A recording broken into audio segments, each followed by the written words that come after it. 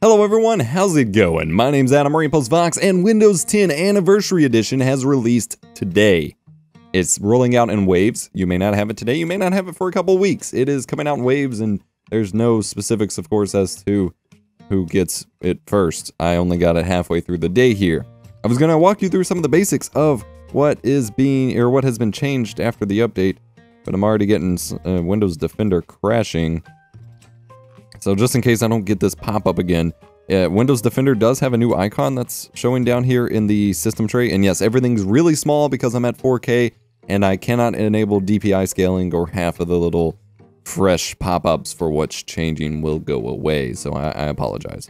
But Windows Defender has a new icon, and it has just saying, hey, Windows Defender is your free antivirus recommended by Microsoft. And you can get automatic protection updates and settings and stuff like that, but by leaving it open and then browsing the store, I somehow crashed it, so it's probably going to close. Oh, nope, it's still going. Alright, we can turn on the settings updates, and you may see here, if my recording's working properly, they have a new user access control pop-up, which hasn't really changed since, like, Windows Vista. And I realize my face cam is very dark here. I apologize. But they haven't changed the user access control pop-up since, like, Windows Vista, and so now it actually gives you a much clearer understanding of what's running and why, and you get a lot of information here before you tell it to approve. So that is really cool, and then you can just turn on that and you're good to go. So Windows 10 Anniversary is a big, huge update to Windows 10, and just a couple notes on installing it. It does install through the regular Windows update. It will just be rolled out to you in an update, but you will need 5 gigabytes, 5 whole gigabytes free on your C drive. And it moved my shortcuts around. Also, once you update it here, I'll just take a note. It does move your Edge, Stewart, and Explorer icons. It resets them back at the front of your taskbar here. I didn't have those two on my taskbar at all, and it moved my Explorer icon around here. That's annoying. And it reset my panel widths. Yay for things getting reset. It also reset my default audio devices. That was annoying. Anyway, you will need 5 gigabytes free on your C drive because it needs to download 5 gigabytes of data for this update, so keep that in mind, as I had to spend quite a bit of time clearing that out. And then it takes a little while to download. It takes quite a long time to prepare to install, and then it goes through the normal upgrade process showing you the "we are upgrading your PC and we'll restart a few times" screen for a little while. It took quite a while, but eventually it did get installed, and here we are. So there's not going to be a whole lot of visual differences that you'll see here. You'll see over here on the far right, we now have a list of all of what should hopefully be the Windows notifications. I haven't gotten enough to fully test that, but it still has your typical mail stuff, but it's the Action Center is back here, but with like actual notifications here, which is kind of cool. I'm just gonna say clear all for now. And then the Windows 10 or the Windows Defender upgrade, like I said before, there's supposed to be a new Skype. I'm not gonna show it because everyone freaks out when I show my Skype. But the default Skype for desktop client is not different. But if you go to the store and search for Skype, there is Skype Preview here, which I'm thinking which looks like the new Skype client, but they haven't changed the name off of Preview, I guess. So I'm gonna go ahead and install that and test that out for you guys. The store itself looks about the same. If you were unaware, they have added Facebook and Facebook Messenger and like Netflix and a couple like actual direct supported apps, which is pretty cool. Okay, cool. We get a little notification down here for Skype Preview just got installed, and it does give me the notification history here on the right, so that is pretty good to know. All right, so this is the new Skype, which is supposed to be far improved. There I am, and yes, that is a nickname. That's not my username, so don't yell at me for showing it. Start a conversation. This is a test, and all of this is syncing over here on my desktop client version as well. Although if this is good enough, I will actually stick to this. So it's got a dark theme here. This shows your contacts. This shows the bots, because they're all about bots now. So you get a Bing Images, Bing Music, News, Getty Images, Hello Stranger Games, Mitsuku, Murphy, Summarize, whatever. Let's dive into the settings here. So you get notifications for instant messages, call settings. So these look like the normal settings from Skype, just kind of displayed more clearly. All right, so there is a light theme. Let's relaunch Skype here. Skype Preview. Hopefully they changed that name. Okay, so this looks, it feels a little blinding now compared to the other version. This looks a little more like the desktop Skype. It's supposed to be new and improved and have a lot of cool stuff. We'll see if it's actually any better. So you do have a light and a dark theme, which is always good, accessibility options, and proxy settings, and notification settings. So this is probably what I'm going to switch to. Do we have a system tray icon? We do not. That is a minor annoyance. We only have the system tray icon for the desktop Skype. So that will take some getting used to. But this is the new Skype. And then, like I said, it brings the Edge Store and Explorer icon up to the front here. And Edge is getting extensions. Yeah, you now get extensions for it, and you can pin tabs for quick access. So if I go to like lifehacker.com, let that load up here. It'll ask you if you want to save it as your default. No, hell no. Oh, thank you. No, thank you. No. If we right-click the tab, pin. Oh, hey, that's cool. And then there are extensions as well. You can get extensions. Oh, straight from the Windows Store. Okay, so that is pretty cool.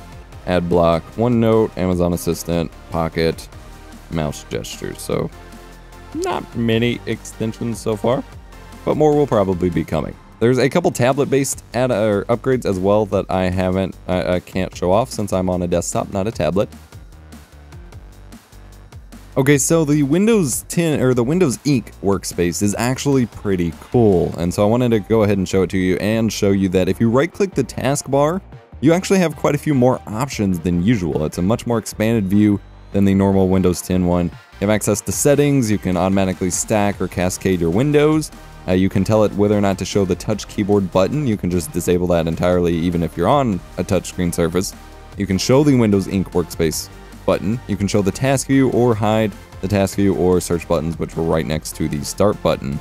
And then you have your normal toolbars options. But if you enable the Windows Ink workspace button and then it pops up by your clock here, you then have access to go ahead and open up sticky notes and start drawing on them if you have a pen. Sketchpad, which you can start drawing on and just do any sort. It has a like pre-made sketch you can start working on, and you can use your mouse or a touchscreen or drawing tablet for that. And then Screen Sketch, which automatically takes a screenshot of whatever's on your desktop, and you can start annotating it, which is really flippin' cool. So I just wanted to show that to you as well. The start menu does look a little different here. I don't know if you can really tell, but compared to like my previous videos or whatever, it's not letting me resize it anymore. I can go vertical. It won't let me go horizontal anymore. We've got a 3-bar button up here for pulling up a whole list of this. Function-wise, it's the same. Like, this is what it looked like before, but the way the programs are displayed is a little bit different and a little more streamlined, although we can't customize it as much. And then we've got all these icons over here, which you can bring out with the 3 bars icon, so that's a little different. And then we're getting update notifications. Those aren't sticking in the Action Center, annoyingly enough. So not a whole lot of third-party integration yet, I guess. And then, oh, I don't know if I mentioned this at the start, but 7+ taskbar tweaker is broken by this update, but they do have an alpha version available. I'm gonna go ahead and download it. Oh, okay, only donators get the alpha version, but they are updating it for the upgrade. But if you had the 7-bar taskbar tweaker, which is what I use to like make my icons smaller and more compact and things like that, it won't be functional again for a little while. Oh, one other cool thing is that the calendar is now a lot more integrated here on the taskbar, which is fairly cool. So if we pull up settings here and go to system, notifications and actions, then you have a whole huge list here of notifications that you can hide or unhide. So you can tell it to hide notifications when you're duplicating your screen in case you're like recording or sharing with someone. Hide notifications and apps from other senders on the lock screen. I'm gonna hide them on the lock screen actually. Oh, wrong button. Lock screen. Get tips, tricks, and suggestions as you use Windows. You'll probably want to turn that off. And then you can go individual program by program and enable or disable notifications, which is pretty cool because every once in a while there's just an annoying program that keeps spamming you with notifications, like Whatsy, for example. SteelSeries, I don't want that since I don't use that anymore. TeamSpeak, I'm going to turn off for now. DLC, I'm going to turn off. WD Quick View, I'm going to turn off. So you can enable or disable specific programs to show you notifications, which is pretty slick. You can now set a dark mode for Windows 10 store apps. If you go to personalization and colors, you can actually set like dark mode settings and things like that, which is Pretty cool. Automatically pick an accent color based on my background. Light or dark mode, which can make them easier to read for some. That's just too much for me. Show color on the title bar, on or off. Actually, I want that on, I think. That's kind of cool. Show color on start taskbar and action center. Yes, definitely want that enabled. And then you have high contrast settings, so a little bit more customization on that front, which is pretty cool. I like this title bar now. I like how that looks. You now have Bash built into the command line for some Linux subsystem goodness. And then you also have Cortana enabling cross notifications with your smartphone, which I may get into a future video. But this is what you can expect with the Windows 10 anniversary update for just like an average user. If you have specific questions of what you'd like to see videos on, leave me a comment down below. This will be a double upload for the day, and I still have normal video going up on Wednesday that I can't interfere with. But I will be getting a couple videos up over here. There's not a whole lot to make regarding the Windows 10 update, but I wanted to go ahead and get a couple things going here, and I will try to see if I can do a second video on the Cortana stuff as well. If you enjoyed this video, be sure to smash the like button, get subscribed for more awesome tech videos. Come check out our Patreon page where you can contribute to free educational technology content like this via a small monthly contribution, get early access to videos, get to ask, more direct questions, things like that. Welcome Angel. I forgot his username already. I do apologize, but Angel just joined the fold of Patreon with the $7 contribution. I greatly appreciate it. And yeah, hope you enjoyed. See you in the next one.